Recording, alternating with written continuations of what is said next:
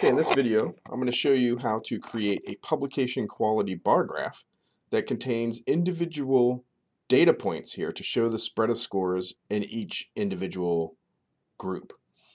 I have another video that I'll link into the description below that shows you how to make all these changes to an Excel graph to get a publication quality. And at the end of this video, I'll run through that so you can see how to do that without having to watch that video. All right, first let me set up this example. So the example is pretty simple. I made up all of this data. None of it is real. It's just to show you and be a good example. But let's suppose that we had two classes where students are learning, one where they have a discussion and one where they just have a simple lecture. And then suppose that we have two ways we're testing our students in the classes. So we have a multiple choice exam and we have an essay exam. And you might get some results like this if we're looking at the mean number of correct items. And of course, each one of these little dots represents a person in our classroom. So that's the basic setup for this example. What I'm going to do is move over to this other sheet so that we can create everything.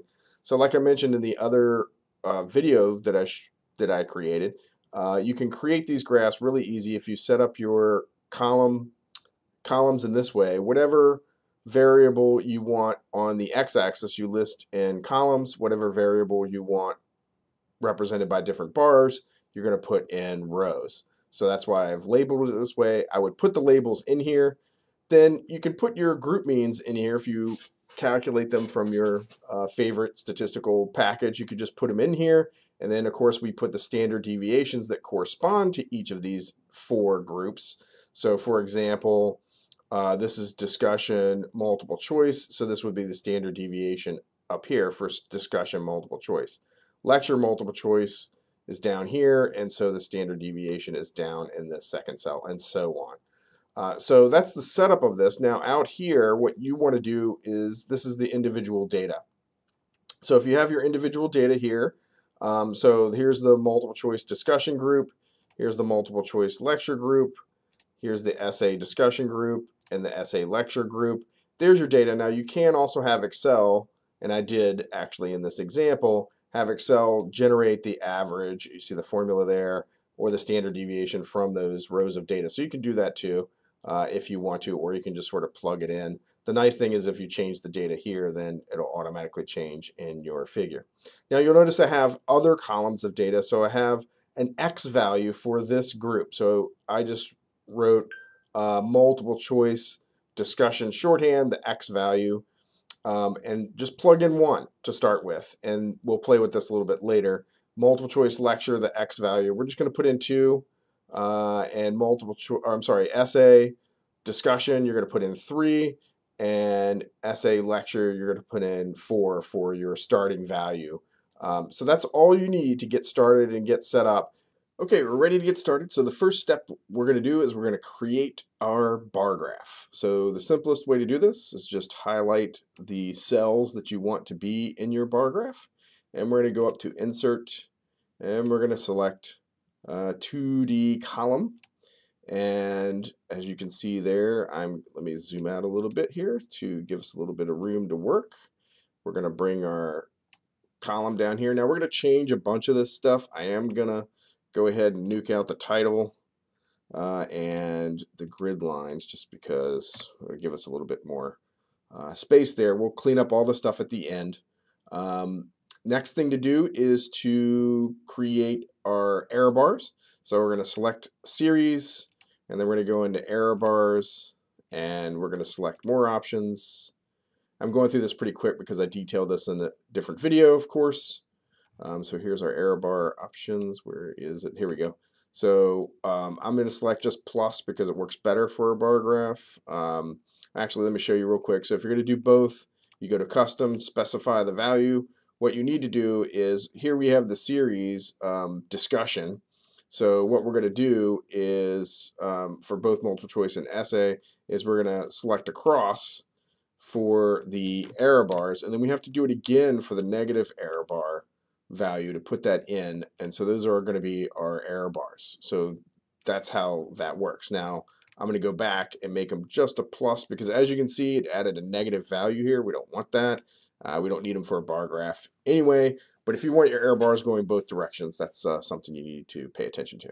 So now we're going to select the other series, which is the lecture, and you can see Excel's even telling us this. And so we go into error bars for that too. Let's see if we can get over here. The navigation can sometimes be kind of a pain, so I'm just going to go back to error bars. Oh, that's because I haven't selected them yet. More options. And what we're going to do here for that is also plus. We'll go down to custom, specify the value, and we're going to highlight both values here. I'll go ahead and put the negative in just in case one day you want to come back and have double error bars. They'll actually be accurate even though they won't be displayed. Okay, so we have our error bars and we have our bar graph. So we're off and running. The next step is to actually add in the series data points for each individual score.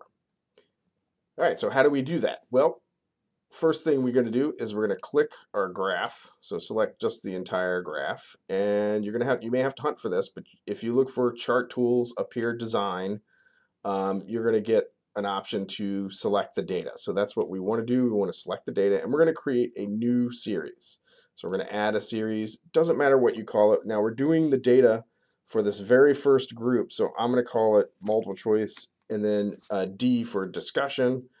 It really doesn't matter what you call it because it's not going to show up in your graph. We're going to delete this out. Now we're going to highlight the data for all of our first group. So this is the individual data wherever you put that in your Excel spreadsheet for your first group. And we're going to click OK.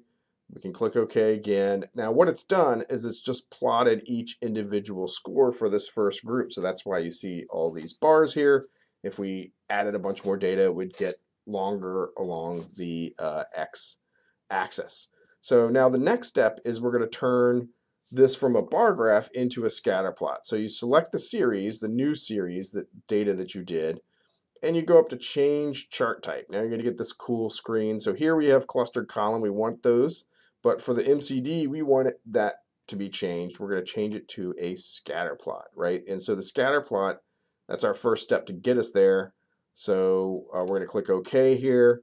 Now what we have to do is go back to the series and select the data.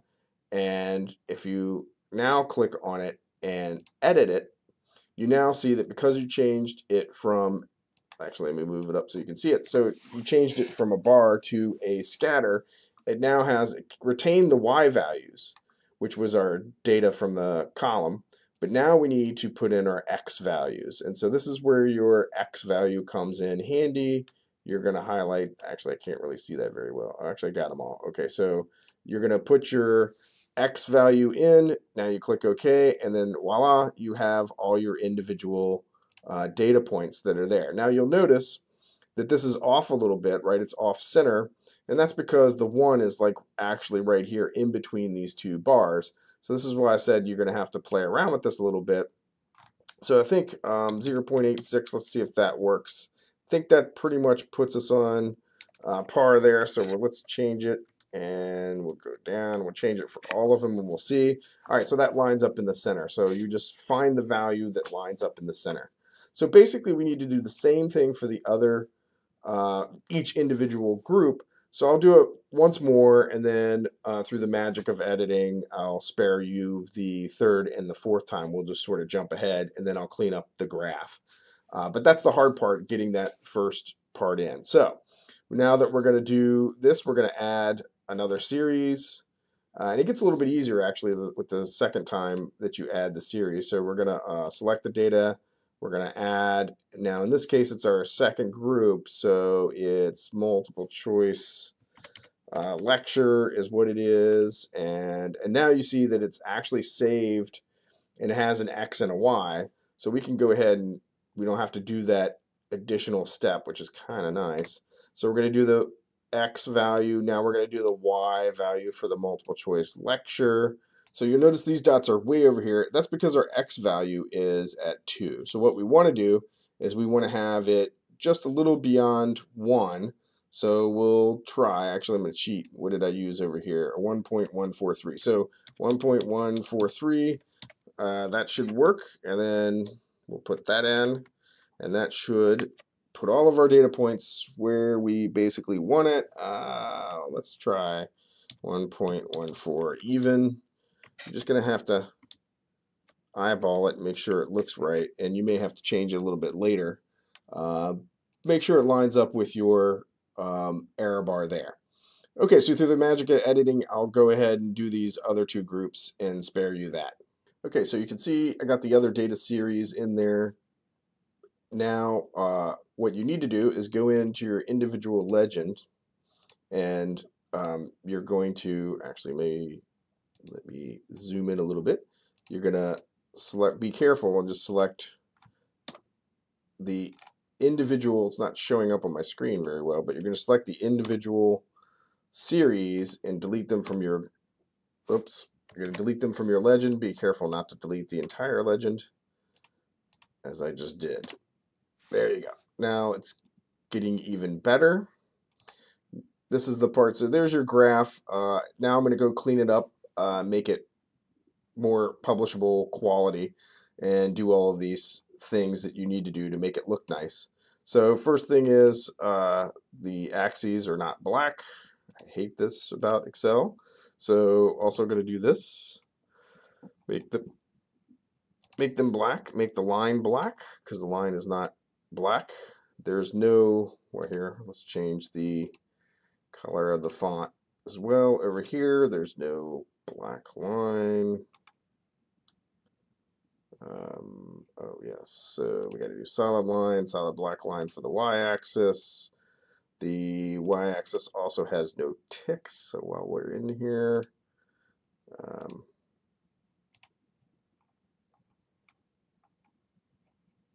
I don't think I selected the axis here. Let's try this. There we go. Now let's see.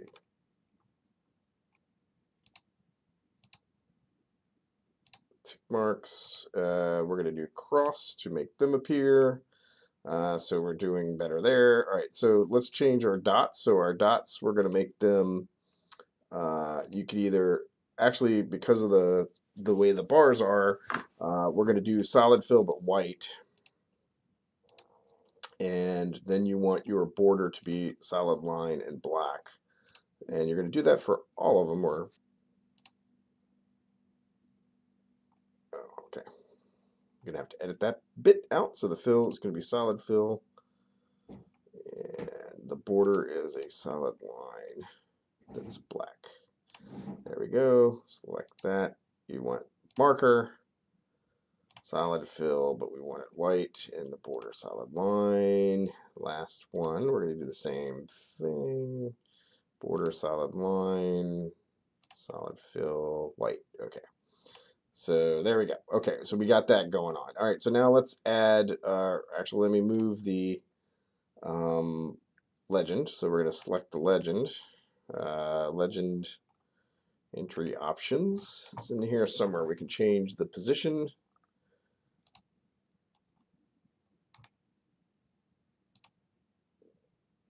Maybe it's up here. Here it is. So legend, we're going to do, we'll just do it on the right. Make it look a little bit better.